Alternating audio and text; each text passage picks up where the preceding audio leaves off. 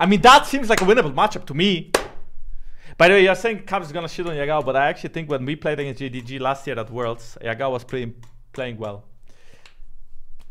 I mean, that was like, there was many reasons why we were losing these games, and I think we were like actually on par with them, but I mean, they were better, but okay, now he has a better jungler, so maybe it's possible.